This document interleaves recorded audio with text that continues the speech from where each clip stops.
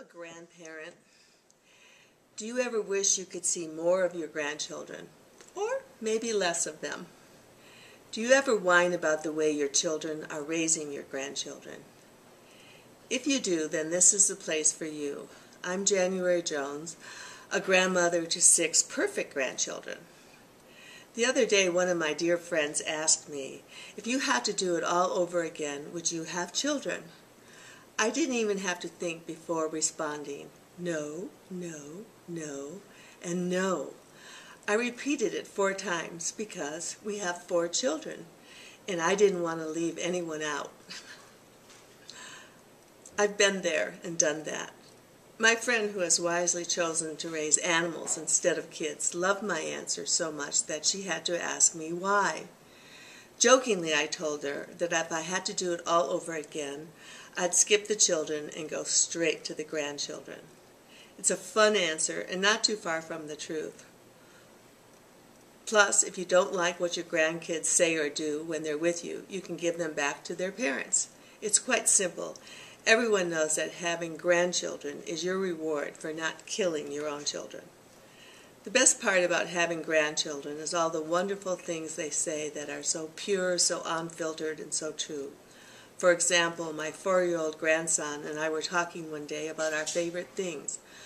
I told him that he was one of my favorite things. He thought about it for a while and then said out of the blue, "Did you know my favorite things are Power Rangers and big boobies?" I hadn't known that, but now that I do know it, I know for a fact that he's his grandfather's grandson. My kids have always said the funniest things, but without a doubt my grandchildren are even funnier. Obviously, they've inherited their grandparents' sense of humor. The fact that grandchildren and their grandparents share a common enemy helps to keep them close. It also helps that we're all good at keeping secrets. When we have to deal with parents, it's best to stick with the don't ask, don't tell policy. In other words, what happens at grandma's stays at grandma's. When it comes to whining grandparents, the equation is simple and constant. Grandchildren can't do anything wrong, whereas their parents can't do anything right. Now that we've broken the code, it's easier to get through family dinners, holidays, and vacations. As the wonderful and wise Sam Levinson said, the simplest toy, one which even the youngest child can operate, is called a grandparent. Sometimes grandparents whine about time and distance. An hour with your grandchildren can make you feel young again. Sometimes anything longer than that, and you start to age quickly. One of the commonest complaints is that our grandchildren live so far away, we never get to see them. As a grandparent, time is always running out, and the time spent with your grandchildren become the best times of your life.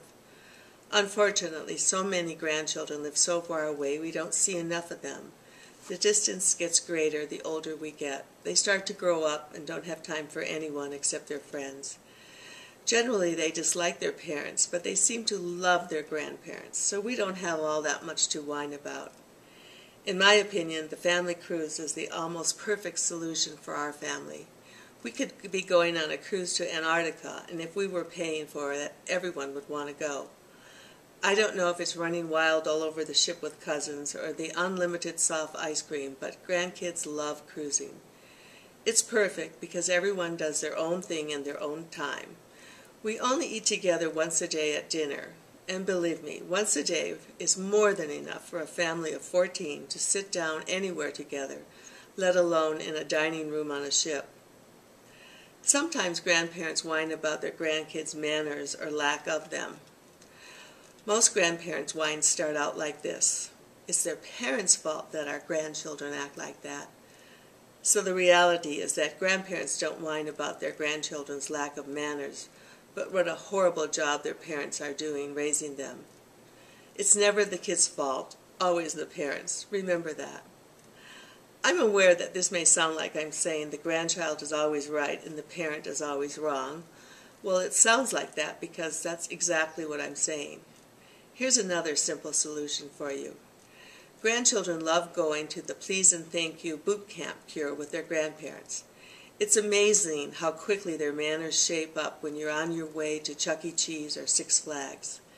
And if that doesn't work, the chocolate brownie bribe will work wonders with the most willful child. Now here is my best remedy for grandparents. It's called the 3-hour cure. All grandparents whine about the same things. Their grandchildren are either too far away or too close. They either don't see enough of them or too much of them. These are the basic whines of grandparents, ranking right up there with Social Security, health care, their dependence on depends. I've devised the 3-hour cure for Nana and Papas. It involves always living about 3 hours driving time away from your grandchildren. 3 hours is too long to just drop by, yet long enough to force a telephone call before initiating a visit. And it is too long a trip not to find anyone home when you get there. Under the effects of this cure, no party gets to take advantage of any other party. And remember, you're always close enough in case to send anyone back. You know, the return to sender policy. This 3-hour distance puts a halt to the proverbial surprise morning visits that grandparents often receive, with little people being dropped off in their pajamas. Give it a try, but if you can't move 3 hours away, always try to remember, stop whining, start smiling, and if that doesn't work, then start eating chocolate with your grandkids. Lots and lots of chocolate.